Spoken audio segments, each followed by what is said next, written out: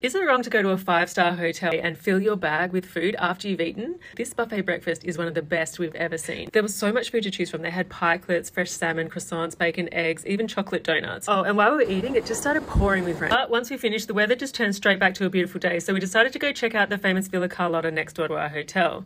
So back to breakfast. While we were there, we saw this couple getting huge plates of food and taking it back to their table and putting it in their bags and then going back for more. It's meant to be all you can eat while you're dining at the restaurant. What do you guys think? So after the villa tour, we got some gelato and iced coffees and went back to our hotel for lunch. We got pizza and pasta. And oh my gosh, someone went us in the comments in one of our last videos for eating burgers in Italy. Guys, we're here for 2 weeks. Don't worry, we're eating a lot of local. Anyway, we hung out by the pool until it was time to eat again, and we found this cute little restaurant by the lake. We started with some appetizers and straight to the mains. I got pasta. Charlie and her grandma Bibi got the gnocchi. He had to wait for his, but it was worth the wait. He got this huge mortadella pizza. We went back to our hotel and Charlie comes to life at night, guys. So she entertained us for the night and then we went to bed. Bye.